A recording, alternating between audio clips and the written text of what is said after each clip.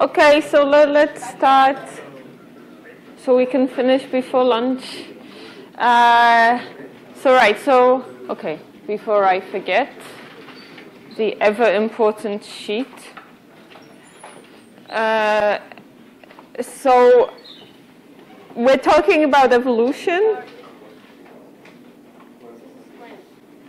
What? Oh, you can't hear?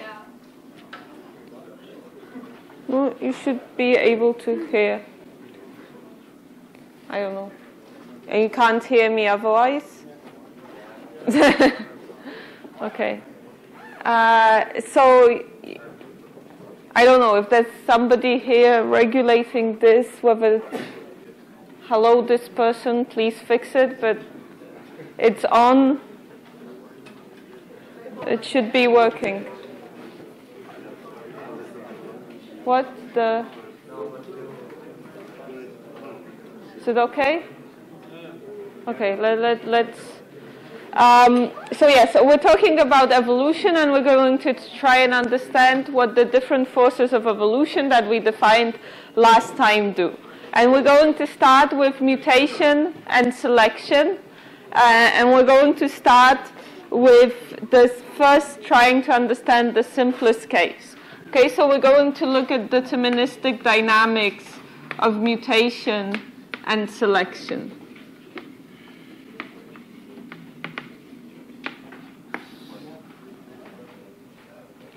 Okay, just to get it down.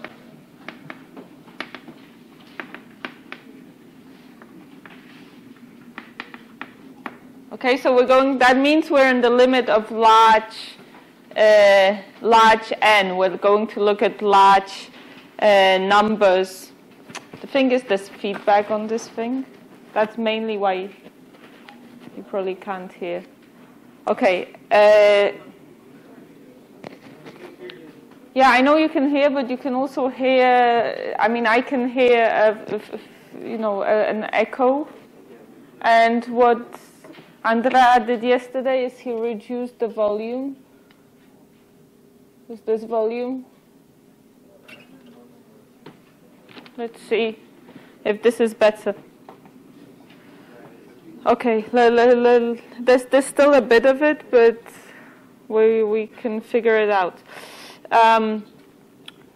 Okay, so it's going to mean we're in the limit of large population sizes.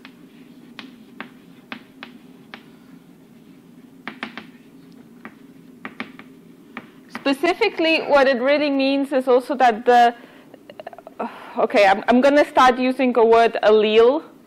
I think I'm not going to help myself from using it, so I should explain to you what it means. So if you have, this is really the way we think about it, right? We have many genomes. This is, genome from organism 1, 2, 3, 4, and so on. And the way it works essentially is that most organisms have one given base pair at a given position, right? Say we have an A base pair, okay?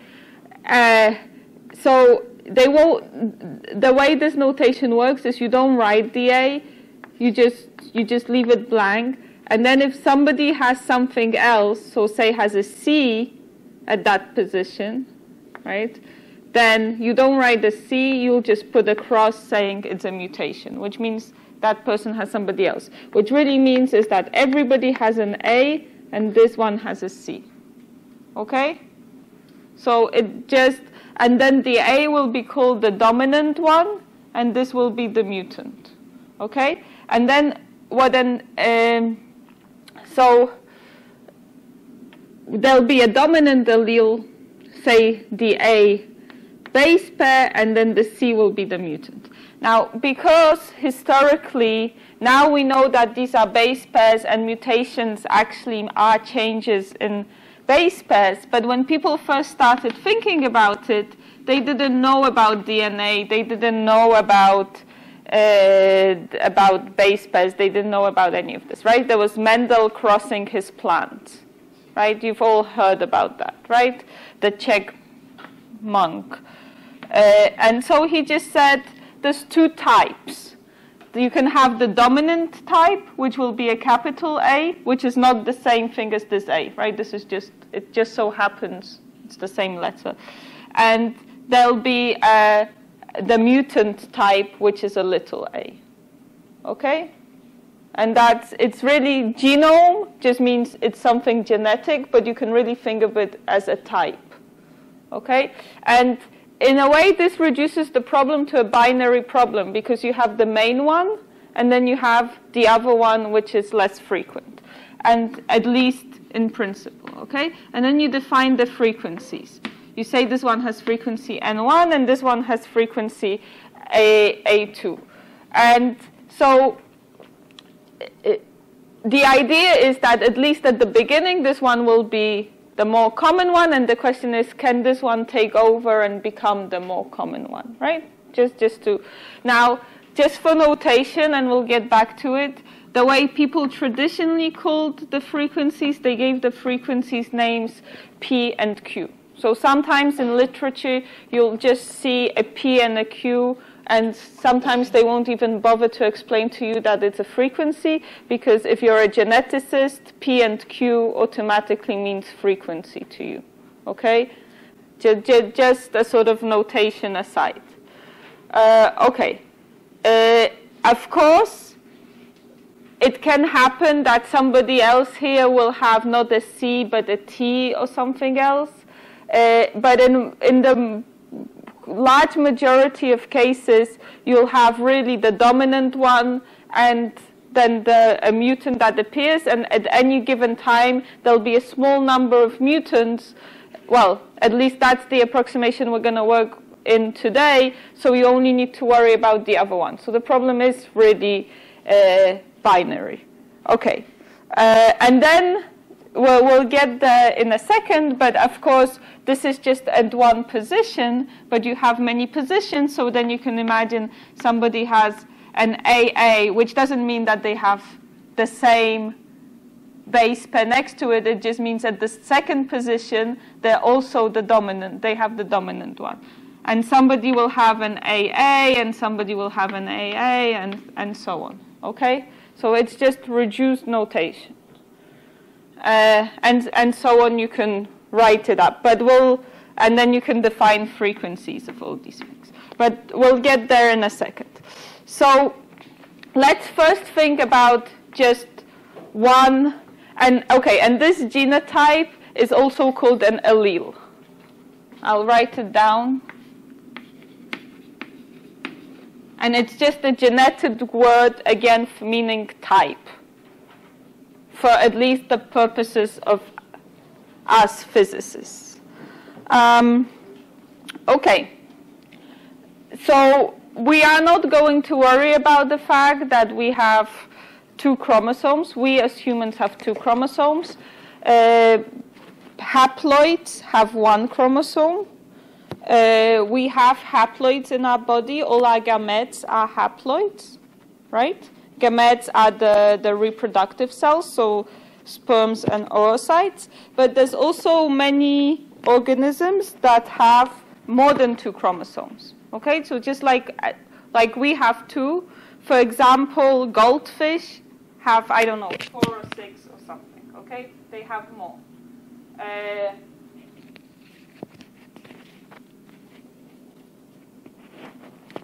No, this has to go here, and this has to. Sorry, see whether this works now. Okay, so just as a sort of funny aside, but let's get to working out these frequencies. So we have some population that has the large A, and there's N1 of them, and we have some population, N2 of them, that has the little a. I just write the big A, little a, and they can mutate into each other. So if the large A has a mutation, it becomes little a, and the little a, if it's an organism with little a, if it has a mutation, it becomes big A. And this happens with rates mu1 and mu2, and other than that, they reproduce, because that's what organisms do. And they reproduce with rates gamma. So gamma I is the growth rate. And it's an effective growth rate, so it actually includes both birth and death. We're not going to worry about it. It's just how fast this population grows on average. Okay, and this is mutation. Okay, so then we can write down simple deterministic equations for how these frequencies change. So how does N1 change? Well, what can happen, right, if you're in a large allele? Well, you can mutate and become N2, or you can mutate out of N2, sorry, other way around. You can mutate, yeah, 2, right? You can mutate out of 2 to become N1, or you can mutate out of 1 to become N2, and you will grow. Same thing for N2. You mutate from 1 to become N2, you mutate from 2 to become N1, and you grow with your rate. And we're going to make an assumption, which is very often made in population genetics, that the population size is constant.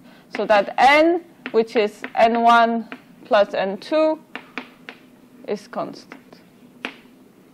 So this is called constant population size. Okay? Now we can discuss whether this is reasonable for what kind of population, but for example in the experiments that I'll tell you about, it is roughly true because that's, you can keep it fixed in an experiment and then you have to, each individual has to fall into one of these groups. But now what we're going to do is we're going to actually enforce this on these equations. And we're going to enforce this by the form of this rate. So we're going to assume a form that each of these rates has a part that really comes from linear growth and a part whose only purpose is to keep the constant population size. Okay, so this is linear growth.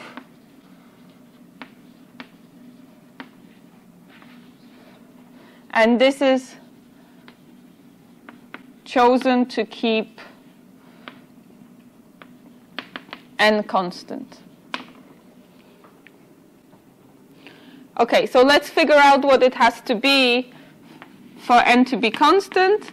So N constant means that dN dt doesn't change in time, right? The sum of N1 and 2. So we have to calculate what that is, and to do that we have to sum these two equations. And you may have noticed that these two equations, these two terms cancel out. So we're just left with gamma 1 plus gamma 2. Okay, which we've defined as R1 N1 plus R2 N2 and minus these two terms. Again, I have N1 plus N2 over N, so N over N. So I'm just left with dF. Okay, and that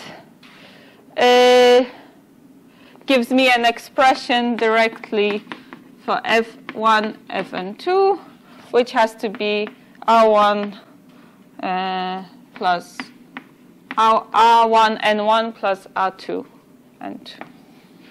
Okay, so now I can plug this in, but I'm going to plug it in, well, okay, also because of this constant population size, we also realize that we don't actually need N1 and N2, we only need one of these variables, right, because the other one is set constant. So I can define X as N1 over N.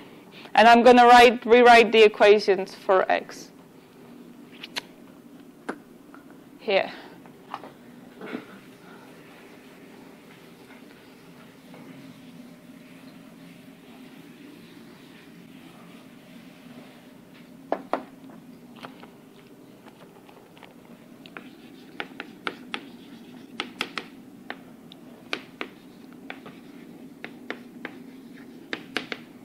Okay.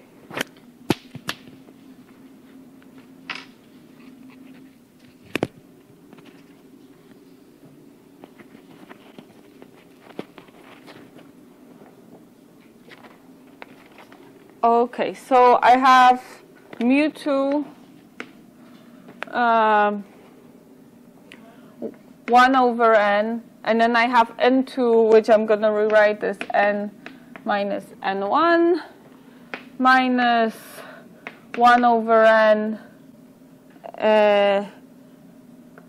well, n1 over n mu1 plus gamma, which I'm going to write out explicitly, so r1 n1 over n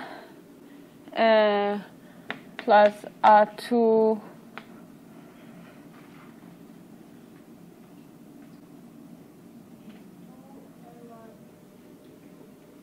plus r2 n minus n1 over n.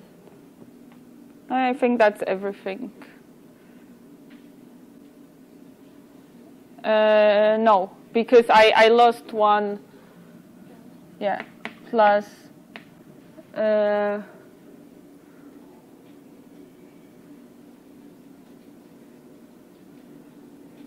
okay, I know what I screwed up, so let's do it again. So plus it's r1 n1 over n, so that was correct, and then I have minus n1 over n, r1 n1 over n plus r2 n minus n1 over n. Okay, that's correct. Okay, so we'll rewrite it in terms of q's. So from here I have mu2 minus x mu1 plus mu2. So that takes care of all the mu terms. And then I have r1x minus r1x squared minus r2x plus r2x squared. Yeah. Okay, so let me just collect terms here. I have x r1 minus r2 minus x squared r1 minus r2. And collect terms further. X r1 minus r2, 1 minus x. Okay. So what this is a difference of growth rates, right? So what the difference of growth rate is selection. How much better one individual grows than the other is the selective advantage it has, because that means it'll spread faster, it'll grow faster, right? And so there'll be more of them. So this we'll call the selection coefficient.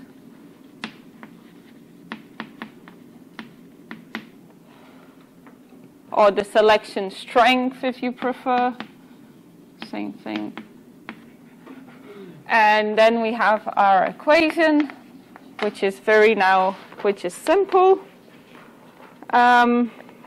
It's mu2 minus mu1 plus mu2x plus sx1 minus.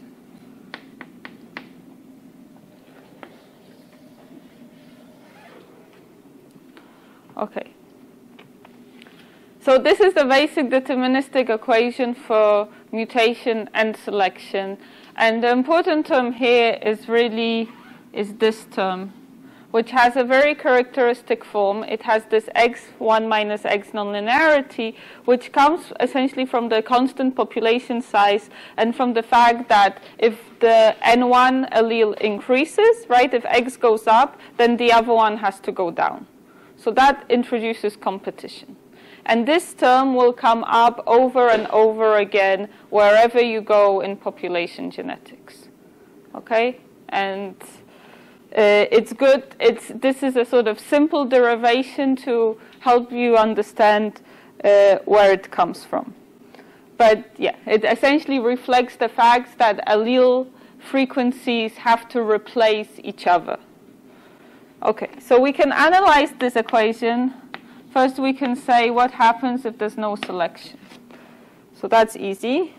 Well, all of this is easy, but okay. So if there's no selection, we get rid of this term. And if we look at steady state, so we have dx dt equals to 0, mu2 minus mu1 plus mu2 x equals 0, and we just get a steady state solution given by the relative frequencies. Okay, so you just get a balance of mutation rates, that you have this A and you have the A, and you have the mu rates between here, and you find an equilibrium for x between these. So you get the balance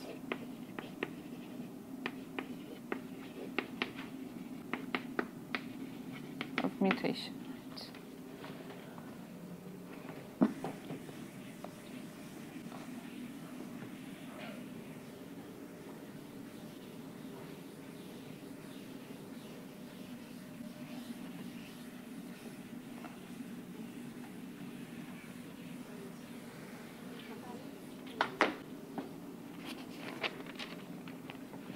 Then we have no mutation. Okay, let's go up here.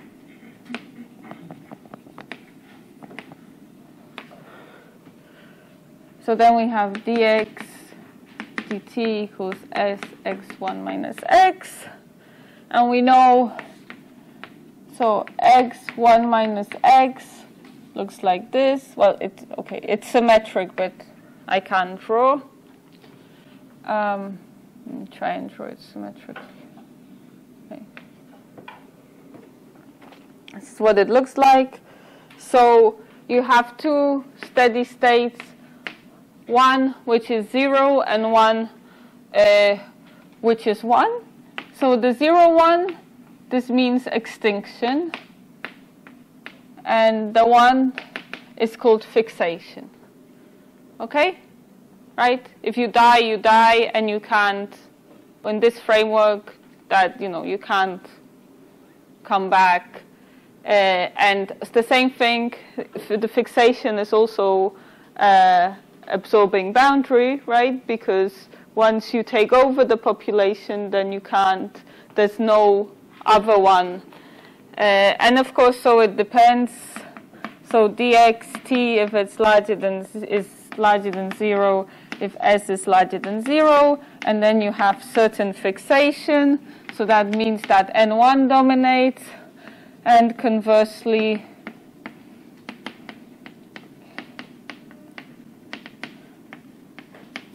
n2 dominates. Okay, and then you have the case where you have both, so both mutation and selection are different from 0, then you have essentially a quadratic equation to solve in steady state, which you can solve. It has a solution. It's not incredibly insightful. You can just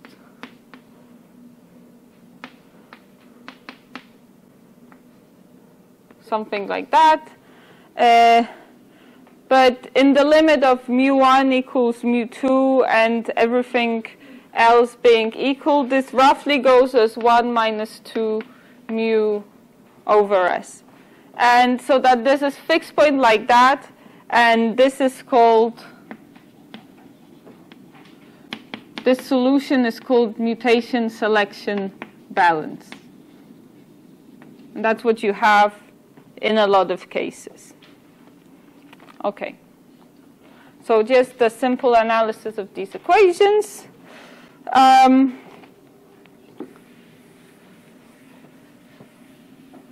now we're going to do something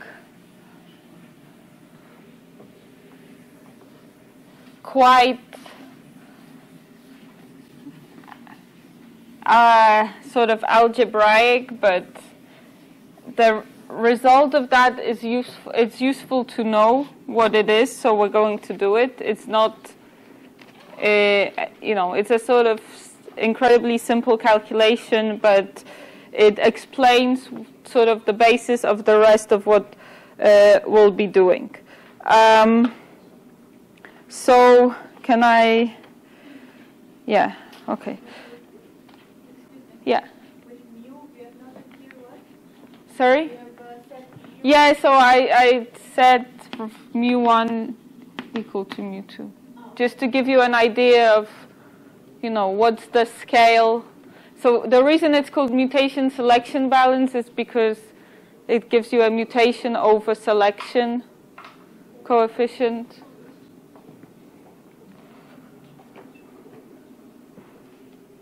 And, you know, obviously this thing is between 0 and 1, which is, you know, the only maybe interesting thing about it, right?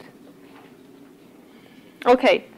Now, what happens if we have diploids? So diploids are organisms that have 2 chromosomes, like ourselves. So then we can imagine 2 possibilities, right? That you have 2 parents, and you get one of each of these from each of your parents, so you can have any 3 of these combinations. And there's frequencies for all of them.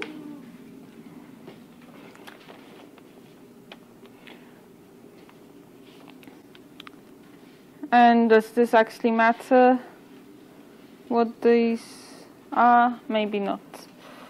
Okay. So we're going to now and try and calculate what is the frequency in the next generation if these individuals mate. So we're going to assume random mating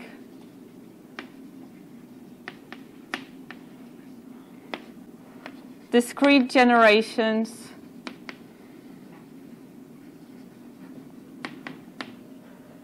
and infinite population size,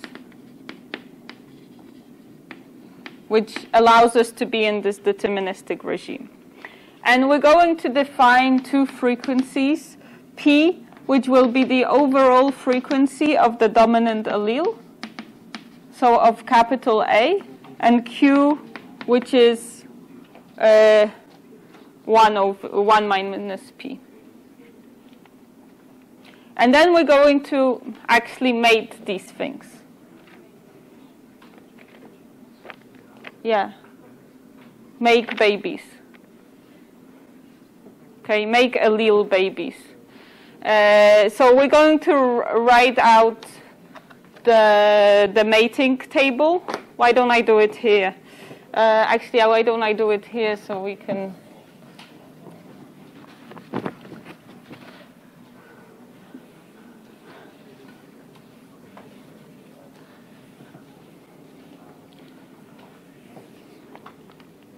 Right? So these are the assumptions of our mating game, which are, again, completely unrealistic, probably even if you're a yeast in a test tube. But, okay, I misspelled mating, which probably won't help. There's no...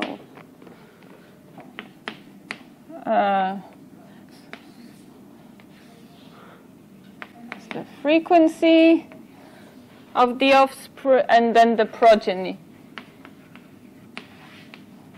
Progeny means kids.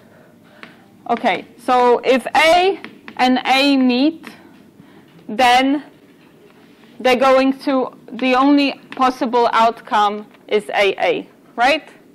So, and the frequency, the probability of these 2 meeting is AA squared. Everybody agrees? Good.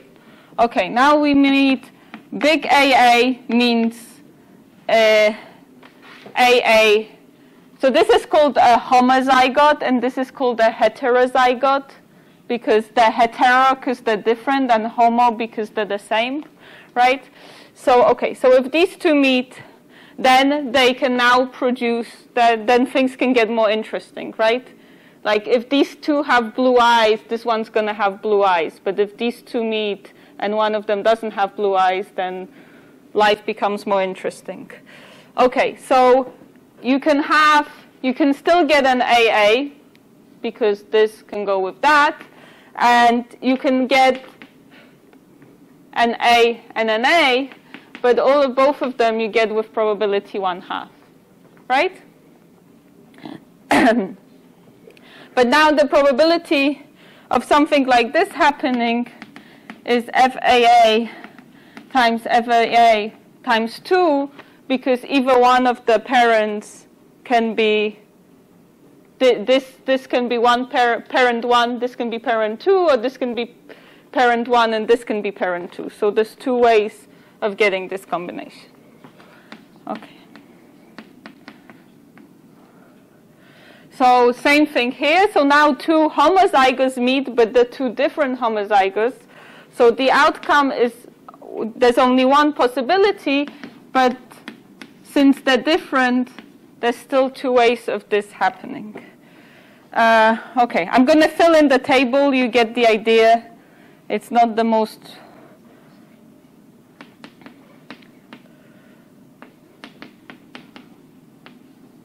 Right, here we have all possible outcomes. But since they're the same, it's squared, A. As I said, this is a silly calculation. It's not very profound, but the result actually is interesting.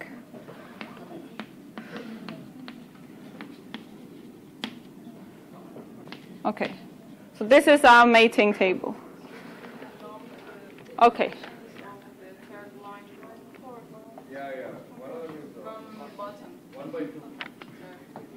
This is 1/2. Oh, yeah, you're right. Okay, good. So you know how the game works. Okay. Okay, so now we want to find the probability, the frequency of this one in the next generation. So I can call it T+1. Okay, so we just have to sum up every time we had an A appear. So we have the square. Then what do we have? Another AA. We have the 1/2 FA, because we have an AA here. I can use my chalk now. We have this, we have that, and we have this, and that's it, right? So the last one is 1/4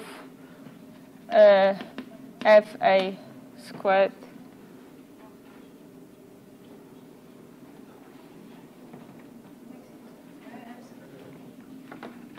And this is, yeah. In the line you changed the coefficient. We should have just one from the first, and I mean you compare the first A with the first A, and the second A with the second A. So what is the probability of having both capital A and small? Well, because you can get it this way and this way. They're not ordered. No. So that's what gives us. Okay. So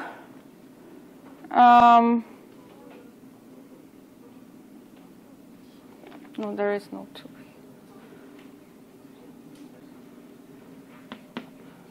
So if I do this, I can write this as, okay? And from the definition of P, this is P squared.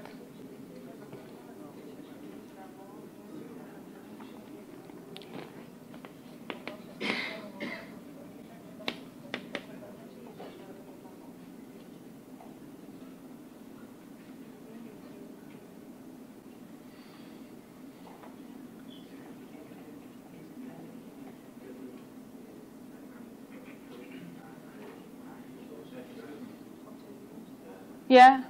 Then the middle factor is 1/2 times 2. Yeah, I'm actually confused about that myself right now.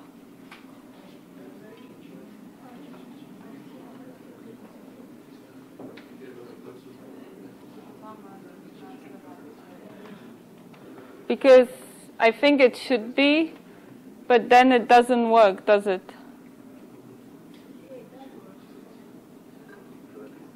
Unless we screwed up the...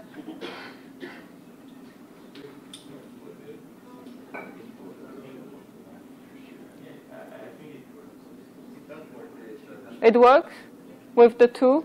Okay. If you say so, I really can't see it from here, but I'll trust you. I mean, it makes sense for it to be there. 1/2, yeah, no, it does. Okay, because it's 2. Okay, good. So then we can do the second one. Okay, I mean, yeah, let's do the second one and let's not do the third one because then you get the idea. So now we're looking at the probabilities of literal A. So yeah, so that's 2 times AA plus 2 FA plus 1/2 FA squared plus 1/2 times 2 FA. Okay. And if you bring this together,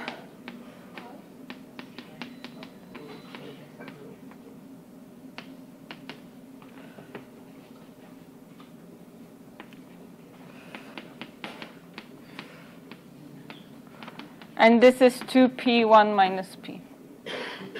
And then if you do the third one the same way, which we won't do, but so this is t plus 1, t plus 1.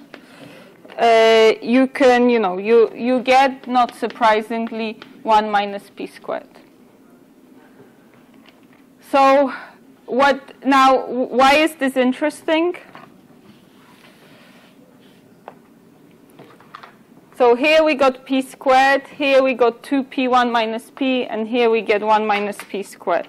So all the frequencies in the next generation are described by one parameter. Okay, so the frequency of no matter what in t plus 1 is some, well, I'll just write it out, function of p, which is the frequency of the A allele in, well, P or Q doesn't matter since it's symmetric, of the A allele in the previous generation, right?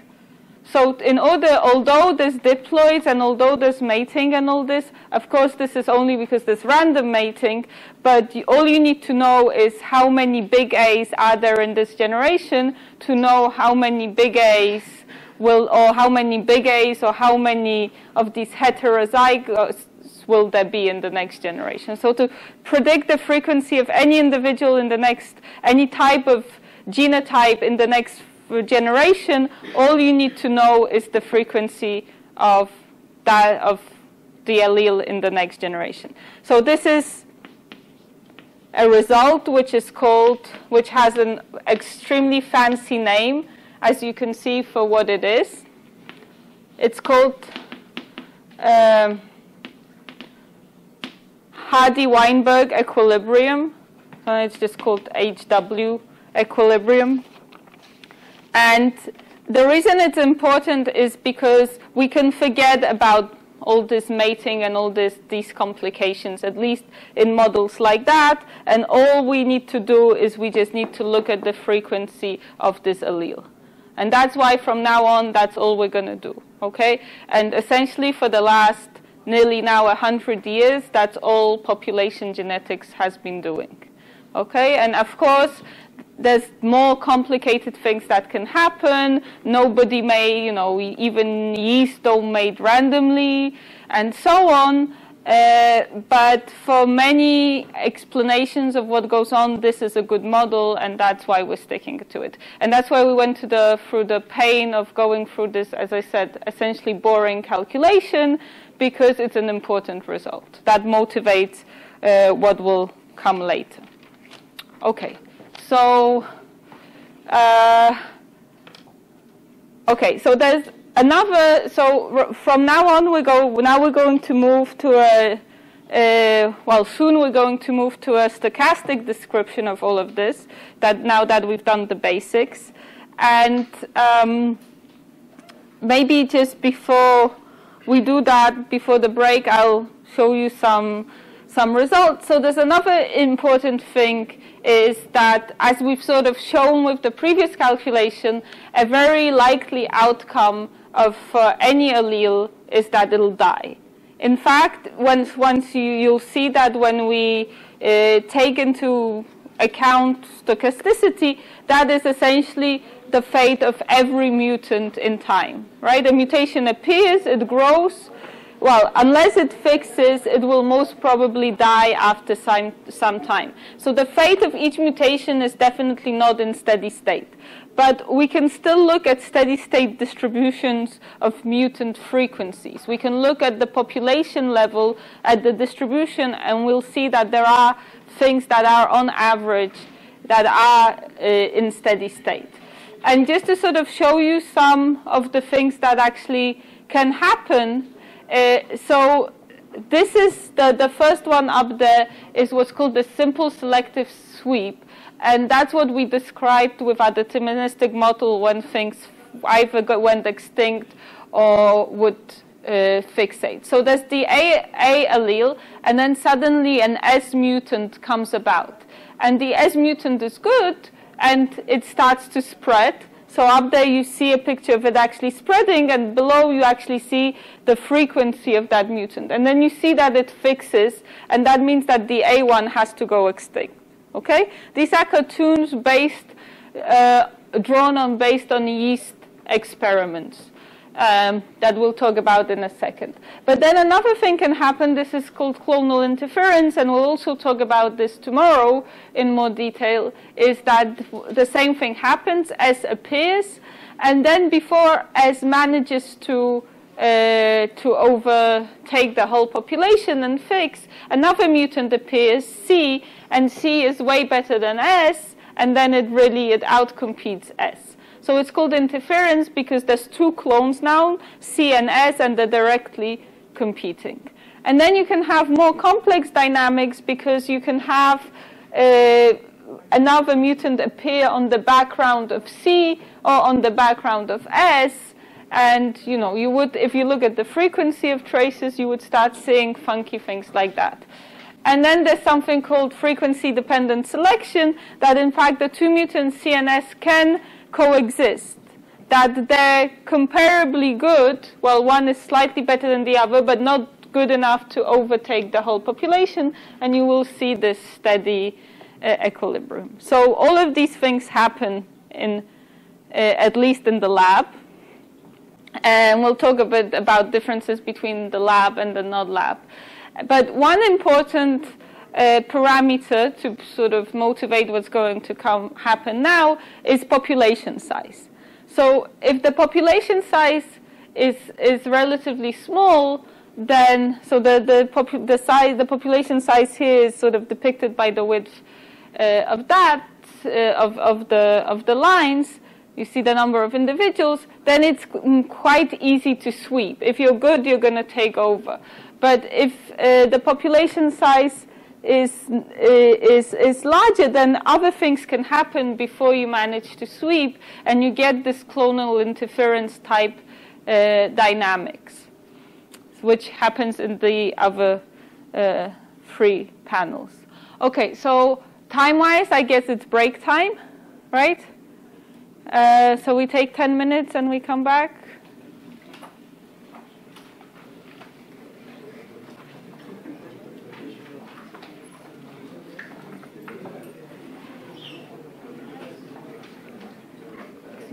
Yeah. Just a question. Here with Q, we have noted 1 minus P. Yeah. Which is, let's say, F A minus plus. Plus. Yeah. Yeah. Correct.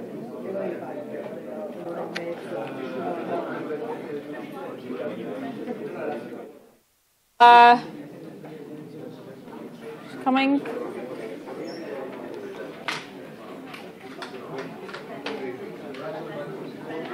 So before we go back to calculations, one last thing about an experiment. So you can ask, and people did ask in the past, how do we know that, how do we know that there's this picture of mutations happening and then selection acting on these mutations? How do we know that it's not different? How do we know specifically that it's not that there's some selection pressure and then that induces mutations? And so in the 40s, a physicist called Delbruck and a biologist called Luria did an experiment to show this. Because in the 30s, people basically, they had no problems with this being true for higher organisms, for like us or giraffes, right? Which is what Lamarck was considering, that the giraffe's neck grows because the giraffe wants to eat. So they're like, okay, we know it doesn't happen for that, but for bacteria and viruses, maybe it actually does happen that way, that when there's a selective pressure, then the bacteria reacts. So they did this experiment, which is known as the Luria-Delbruck experiment in the 40s, and it's really one of the most classic experiments, and it's a beautiful also example of how probabilistic thinking or physics can be used to understand a real life phenomenon. So they said there's two possibilities. Ones are induced mutations and the other ones are spontaneous mutations. So what spontaneous mutations means is that mutations happen all the time at any given time. So in this population they can happen here, in this population they can happen earlier, right? These are dividing bacteria. Here nothing happens, here they happen here. And then what they do at the end of the experiment is that they put some selective pressure, and then depending on when the population had its mutation, the number of individuals that actually have the mutation will survive, right? So here nobody will survive, here this one will survive, but here the mutation happened earlier on, so many individuals will survive because all the offspring of that individual have that mutation, right? And then in the induced mutation scenario, they say, well, nothing happens unless there's actually stress. And then at the end, there's stress. And when the stress comes, so the antibiotic in this case, then the bacteria will start to produce the mutation, and they'll produce this mutation, and this will happen. So intuitively, the difference between these two scenarios is if you look at here at how many bacteria survive, it depends. There's a striking difference between these two scenarios, because in the induced mutation, you don't have a lot of time to produce the mutations. So in every colony, on every one of your experimental plates, you'll have roughly similar numbers of mutations, and in fact, they'll be Poisson distributed, right? Because it's just random appearances. But if you look here, then if you look at the different colonies, then you'll have very different numbers of mutations, because it depends on the history of when this mutation happened. So this is what this shows, that in the induced mutation or acquired mutation hypothesis, you'll have a low variance between plates, and in the natural mutation hypothesis, you'll have a high variance. Okay? Basic idea. And you can quantify that specifically. You can do a calculation, which you can do for fun if you're interested, that okay, so in the adaptive mutation scenario is basically at every time when the antibiotic is put there, the cell has to decide, will I have a mutation or will I not have a mutation? And every cell does this independently. So if you ask every cell independently, do you have a mutation or do you not have a mutation, what distribution is that? A cell is like a coin being flipped. Okay. So you have some instinct in you, right?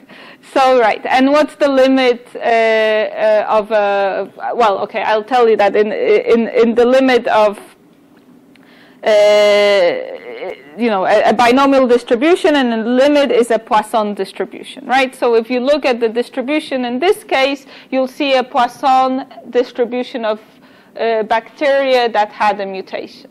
Now in this case, which is the case where, mutation appear randomly through time. So mutations are still Poisson distributed, right? Because it's the limit of the binomial. It's still every cell at some point in time it asks itself a question. At every point in time it asks itself the question, will I mutate, will I not mutate? Some of them mutate, right? So at every point in time there's a Poisson distribution of mutations, but you're not asking the cells at every point in time, you're asking at some later time. So like we saw in the diagram, the one that had a mutation before, now all of its offspring will have a mutation. So you need to propagate this Poisson distribution in time. Okay, and at the end of the day, when you ask the cells with the antibiotic, they'll have a different distribution than a Poisson distribution. And this distribution is called the Luria-Delbruck distribution. And it's not because this was the first time it was derived. It's a long-tailed distribution, okay? So we're not going to derive it because it takes quite a bit of time to do it, and it's actually very tricky. But the basic idea is that this is Poisson and this is long-tailed with large variance. Okay? So if now I do the simplest thing possible, I look at the variance to the mean, here I should get 1. And here I should get something larger than 1. And if you actually do it on the example of this diagram, you can calculate the variance to the mean here and here. And here you'll get 1, and here you'll get something larger than 1. You won't get the complete right answer for the Luria-Delbruck distribution because it's just 2 generations. But it works out. So this is what the plates look like. This is a picture from the 1943 paper where they took real life photographs of the plates. The first thing they did is they tested for plating bias, so that when they actually take the bacteria and put the antibiotic, whether they don't have any sampling bias. So again, sampling should, if everything is done right, should be Poissonian. So they should have a mean to the variance of roughly 1. And they do, again, within experimental error. I mean, you see that the middle one isn't perfect. But the other ones are actually pretty amazing, given these are live experiments. So then they actually did the experiment, and they looked at the average per sample and the variance corrected for sampling. And so if you now look at the mean to the variance in these experiments, you see that these are way off, they are much different than 1, right? The variance is really much larger than 1. So you see it. And this is actually the distribution that they measured compared to the theoretical distribution in white. So then they did something else based on this experiment. They actually wanted to calculate the mutation rate of bacteria. And they did it in 2 ways. One way was from the distribution they derived, so we won't go into that. But the other way was pretty nice and extremely simple. So I'll show you how to do it. So as we said, that mutations, when they appear, are Poisson distributed. So when they appear, the probability of having a mutation is the mutation rate times the number of mutations. Okay? So the probability of seeing a plate with 0 mutations, well, is just the 0th term of this.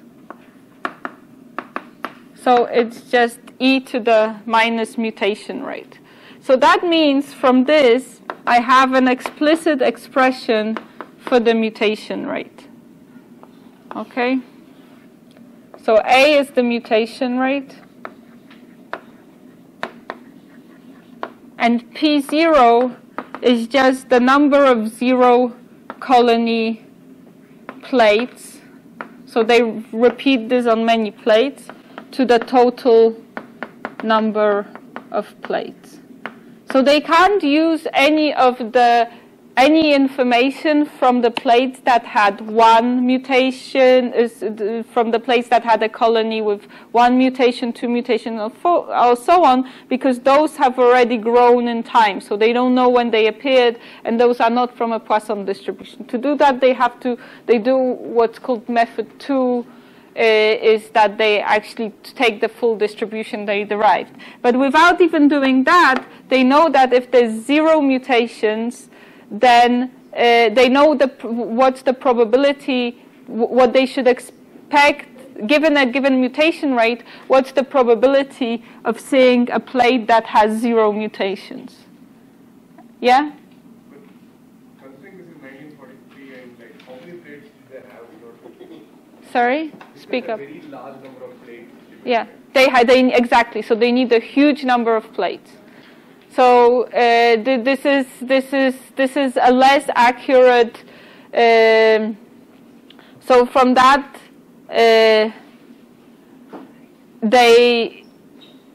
So I don't actually remember which is. This is method 1. So this is the.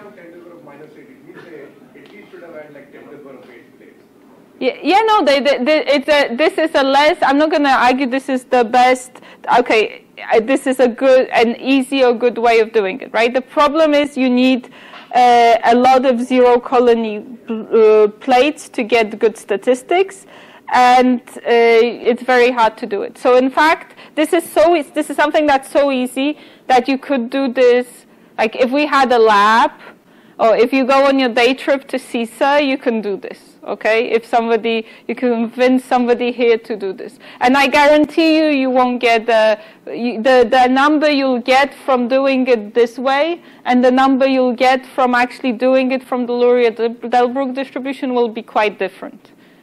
Okay, but in principle, it's a neat idea because you really the Luria-Delbrück distribution. The reason it's hard to derive is that you actually have to figure out what's the probability distribution of times when the mutations happened. And there's always some unknown about that. You know, you can have a model, but you put in assumptions, and you put assumptions about how it grows. You assume that the colony grows exponentially. It doesn't always have to grow exponentially. So, you know, it's just to say, if you had a huge amount of plates, this is a very clean and simple way. But you're completely right that is the main problem with doing it this way. Okay. So another experiment, so this is, fast forward to the 1980s. And this is a guy called Rich Lenski, who, people have been saying things for a while, for a long time, like, oh, if we could replay the tape of life, okay? This is a big thing, that we're here, we've evolved, but if we could replay the tape of life and start evolution from the beginning, would we look the same, right? And so Rich Lenski said, oh, shut up and stop asking, let's just do it. And so, of course, he's not going to evolve us, or dinosaurs, or anything like that, but he can do it with bacteria. So he took E. coli, K12, the world-famous K12, which I can tell you more about in a second. It's a strain of E. coli, and he said, I'm going to evolve them in my lab. And he started in the 80s, and he's still going. So now I think we're at 60,000 or so Lenski generations. What he does is he lets them grow, then he samples them, freezes the sample, basically takes the samples from the top, so the ones that grew the best, puts them in a new flask, lets them grow, puts them in a new flask, puts them in. Of course, he does not do this himself. So if you're considering, doing your graduate work or a postdoc in the Lenski lab, you should know that you will live on the bacteria's schedule.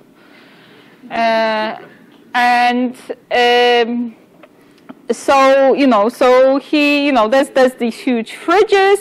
You can Google this, and he freezes them. So now, if you go and say, "Hey, Rich, I want a sample from you from 1993," which you're not going to say like that, but I want one of your 2000 generation lines. He puts it in a FedEx envelope and mails it to you. Okay, and then you can start your experiment. So. We will maybe discuss, so now we're over 60,000 generations. The amazing thing about 60,000 generations is that for humans, that's 1.5 million years, so that predates the emergence of Homo sapiens on Earth. Okay, so his bacteria have had a lot of time to do funky stuff. So the other thing, so this is called, by everybody it's called the Lenski experiment. By Lenski himself, it's called the long-term evolution experiment.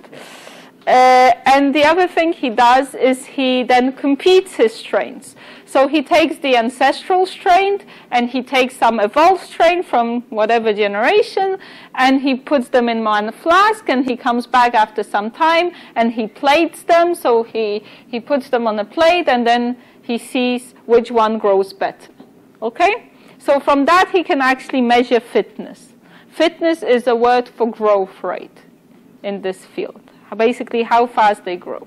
So he can measure fitness as a function of time. That's what these lines show for two strains. And the idea, so, his initial idea was also this will allow me to measure mutation rates, selection coefficients, understand what's going on in evolution. What I think he's understood, and the community has understood, is that it's way more complicated than anybody imagined in the 1980s. Here are some really simple examples of probably what they did imagine. So there's an idea of fitness landscape. Okay, so there's a landscape.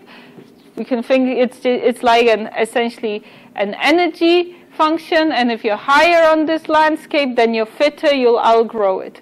But of course, you can imagine having a rugged landscape having different peaks, that there's no one global optimum. And so this is what goes on here, that, that the red one and the green one have found different solutions. The red one is still a bit better. Then there's the concept of generalists and specialists. So a generalist is somebody who's very good in one environment. So the blue one here, the A one, is a generalist in environment A, and the orange one is it's a specialist. A specialist is somebody who's good in one environment. A generalist is somebody who's good in many environments. So A is a specialist of environment A, and B is a specialist of environment B, the orange one. But A is bad in B, and B is bad in A. But then there's the third one, C, the green one, who's not the best possible one in either of these environments, but is pretty good in both. Okay, and so he's seeing the evolution of both specialists and generalists in his data.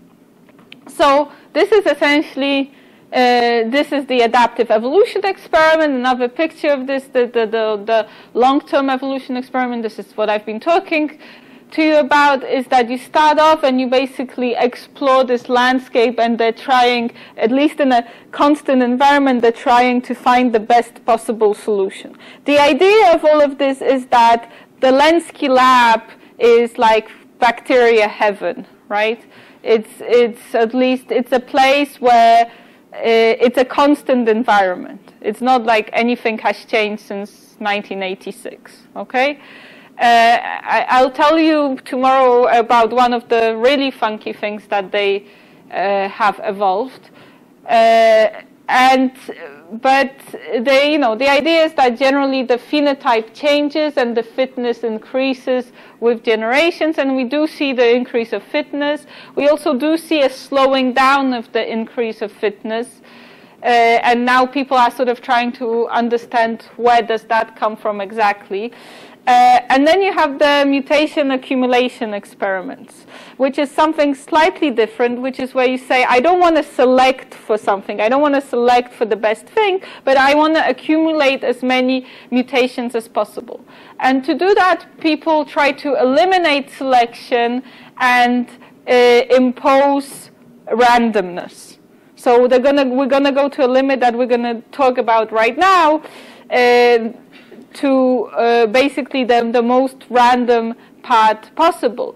And so randomness in all of this comes from, again, small numbers, small population sizes, okay? And so what they do is they let the bacteria grow, but not to get to high population sizes. They stop at still relatively small population sizes, and then they take one bacteria out, or a few, but a very small number, and put it in a different plate and let that start up the colony. And before it manages to take over, any mutation actually manages to spread, they do the same thing.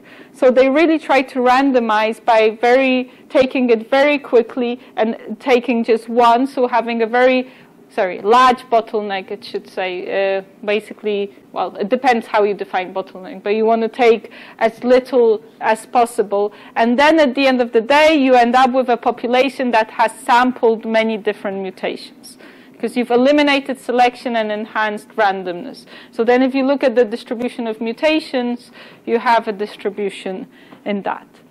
So, okay. So why don't we now talk a bit about drift. So how much time do I have? What's the official? Until 1, okay.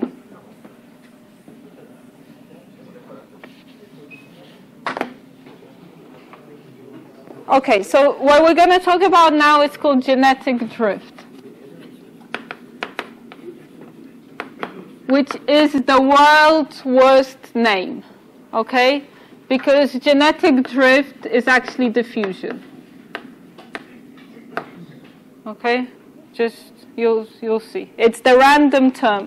But because the term comes from population genetics, which is more a field of math than of physics, it's been called that. But you'll see it's essentially a diffusion term. Okay. So before that, in the previous hour, we talked about large population sizes, but populations, of course, are not infinite. And in fact, the most important thing, even more so than populations are not infinite or very large, is that each allele has to start with at a small frequency. Because when a mutation happens, it has to start with one mutant, right? There's no other way. So somewhere in the evolutionary process, we always have the number 1. And the number 1 is always much smaller than the number of the population size. There's no way around it, okay? So that's why evolution is inherently a random process. Okay. So we're going to go back. We're going to get away from our A's and A's, but just to do that, so we had A was n over n, and this was 1 n over n in frequency. Okay, we're going to still keep a constant population size, which is going to be n. And so we're going to look at discrete time. Well, maybe not so important. We're going to look at okay, maybe I don't have to. We're going to have overlapping generations, and we're going to choose one individual to die in each generation and one individual to reproduce. So let's imagine we start off with n plus 1 individuals, and we want to get to n individuals. So the way we can do it is, well, we pick one of these n plus 1 individuals to die, and we have to make sure that nobody else gets born in this time. So this is death, and this is not birth, which is equally important, because if in this period of time that we're looking at, somebody else dies, then we're back to having n. Okay? If we start off with n minus 1, same thing. Somebody has to be born, so we have to pick that somebody, and then we have to have this person not die. Or nobody else can die. And that'll give us n. And then we can also have the situation where somebody, that the same individual, is born, well, that somebody is born and dies, so that the same thing happens. And so it's either one of the alleles, either the big one or the small one can be, somebody from that fraction can die and be born. Okay. So then we can calculate, based on this graph, the probability of the A allele having frequency n at time t. So that's what this is. And so given that they had 1 plus t, then we have this scenario, n plus 1, 1 minus n plus 1 over n. Given that it was n minus 1, then we have, sorry, this is t minus 1.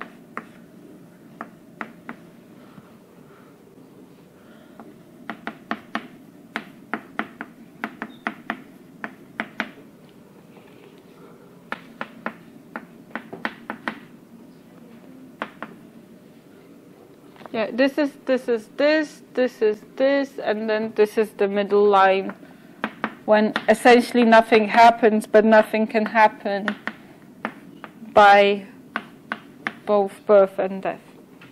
Okay, so as you can suspect, we're going to rewrite this in terms of frequencies now. And we're also going to do something else. We're going to measure time in the number of generations. So that means that Pn of t is just going to go to Px of t. That's simple. But Pn plus 1 or minus 1 of t will go to Px plus 1 minus 1 of t. Or of minus 1, essentially, in the equations that have. So what that means is that now we're not yet, no, this is just a corollary of that. But we're going to deal with this in a second. So we have, Px of t. And so I'm just going to rewrite everything. Okay. I'm going to try and not screw this up.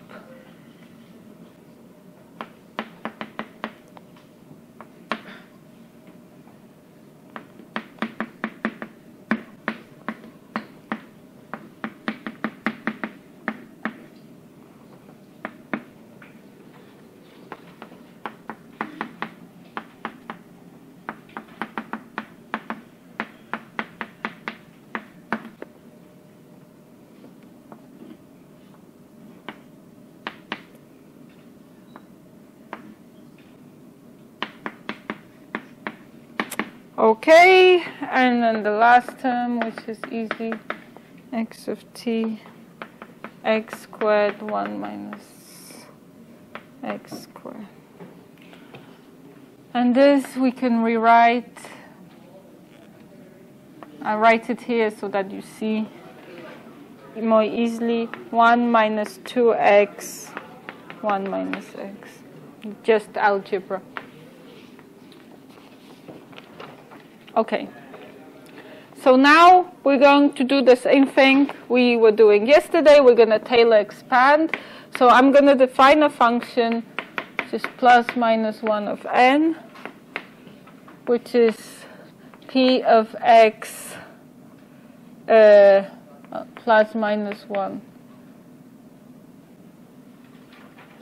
of n t minus 1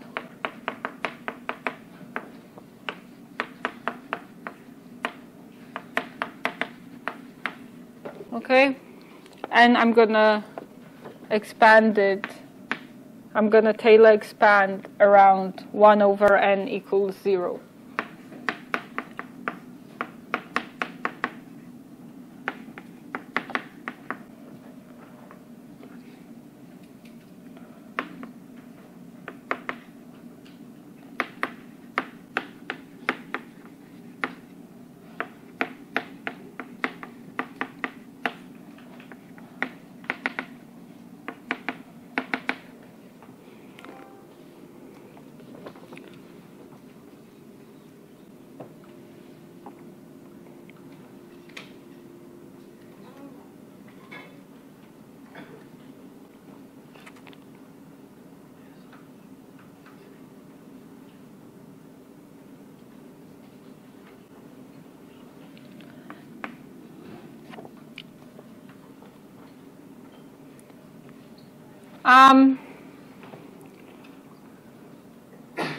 Will it bother you tremendously if I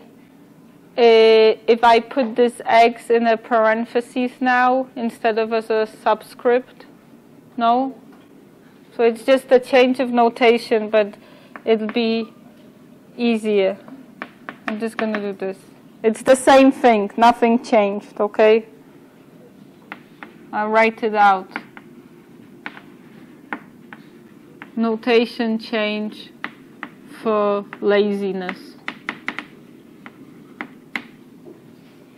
Okay, so I'm expanding what I have here. I have first the plus 1.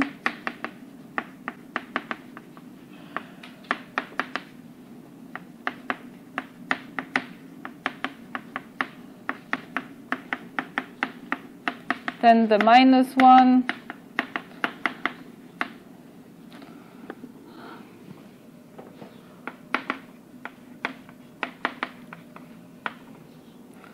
And then I have whatever's left over from here. So I have p of xt minus 2.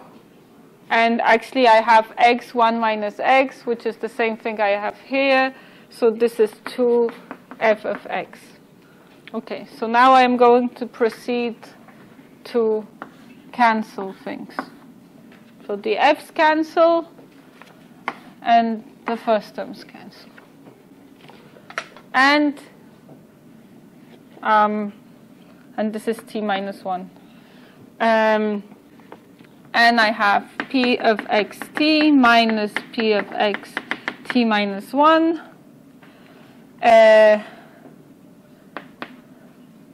equals 1 over n squared, because these add, 2fx squared. And so now I'm going to divide this by 1 over n, which is the same thing as multiplying here by n. And 1 over n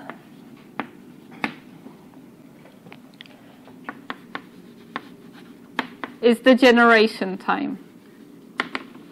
Okay, it's the time of one generation, right? I pick an individual, I pick a generation, I pick...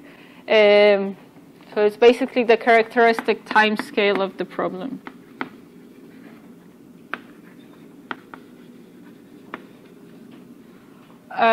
I pick an individual, I have n individuals, I pick one from these n individuals, so that gives me a time scale of 1 over n, and I'm taking 1 over n to 0, so that means I take n to infinity, and since this 1 is a generation, this is essentially 1 over n2. So then this limit just becomes the dp of x of t.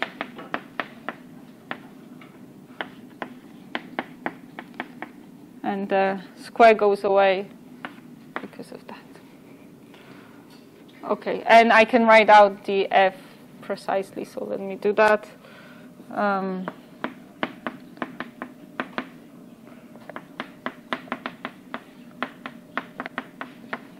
Okay.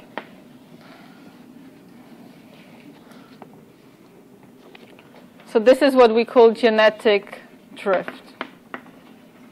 And so what genetic drift is the randomness coming from small, from the fact that from small numbers in evolution and population genetics, from the fact that basically you always start with one individual, and even if nothing interesting really happens, that they just, we don't have any mutations here, we don't have any selection yet, we just have them reproducing. And so just from the small numbers you get a stochastic term. And this stochastic term is a diffusion term. That's why I said initially that it's like diffusion. And now we can add to this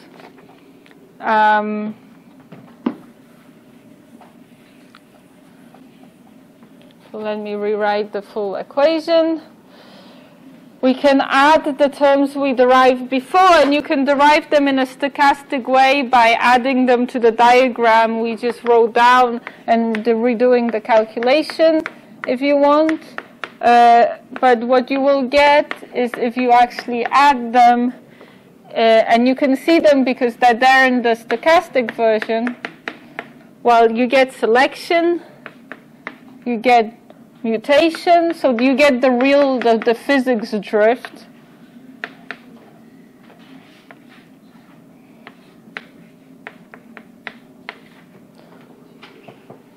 And then you have,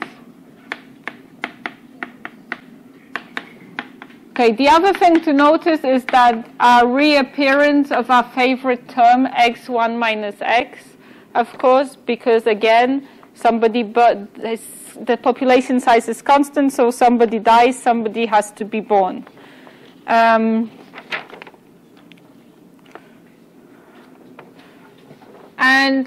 so this is the full equation with mutation, selection, and drift. And so you can solve this in steady state. You can actually solve it even out of steady state. Okay, out of steady state, this is given by, sorry, not what I mean, what do I mean by out of, you can solve the full equation. You can solve for the dynamics of this.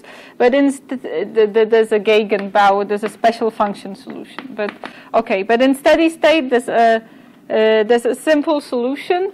Let me set mu1 equal to mu2 to mu just for simplicity. Well, okay, let me first write out the thing, then you can, just so you see it.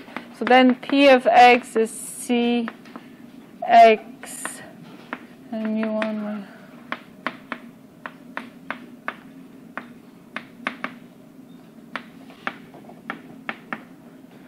And if we set mu1 equal to mu2 equal to mu, then we get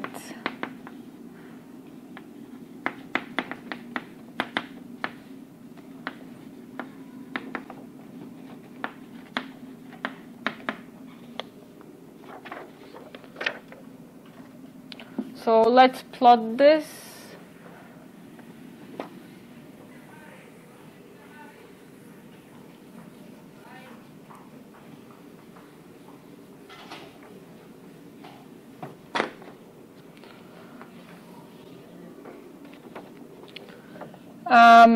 So if we take the limit of small mutation rate, then this is, similarly to what we had before. The x1 minus x terms will dominate. This is mu1 much less than 1. And we have 0 and 1.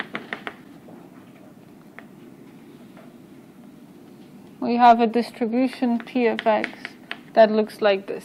So most of the population is either extinct or fixed. And then you have occasional excursions between the two. And then the other one can fix. The opposite limit, when the mutation rate is large,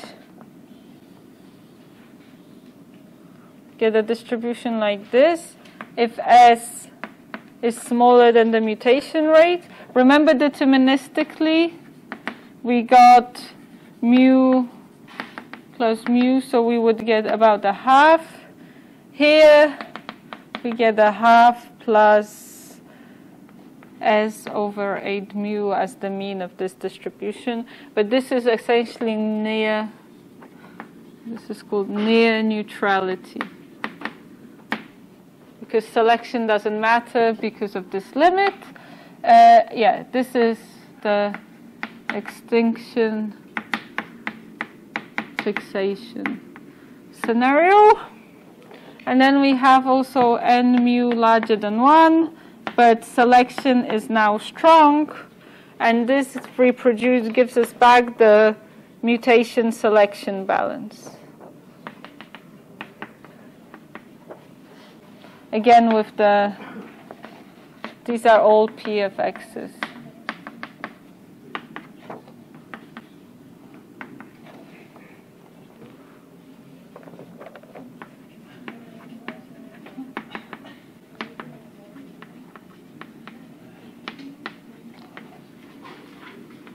Okay?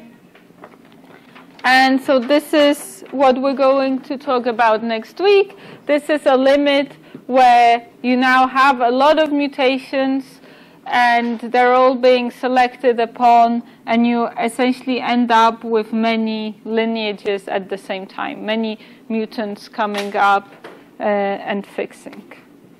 So I can just, for those of you that mentioned it, this is just a slide that shows that this is a simulation that's showing that the effects of the demography and selection, so demography meaning a bottleneck and selection, are very hard to distinguish. And if you look at this is a distribution of how many times you see a derived allele, so the little a. In neutrality, it sort of goes on, so you see the neutral prediction that it's sort of it decays and flattens out. If you have selection or a bottleneck, it will go up like that. So you get this characteristic U-shapes, and these characteristic U-shapes is what you actually see in data. But there is a huge question of where they come from and what's their origin. And since many factors give you the same thing, that it's very hard to distinguish. Okay, so maybe one last thing. So we won't talk about this much, but as I sort of maybe mention it in some experiments tomorrow. Another big thing is, of course, recombination. So mixing of chromosomes. So I just want to put that out there. So that you are aware this is a major force of evolution that is present in every organism, including bacteria. Bacteria do share DNA and recombine the DNA. It's called horizontal gene transfer. Okay, so we'll end here for today, and tomorrow we'll continue with adaptation.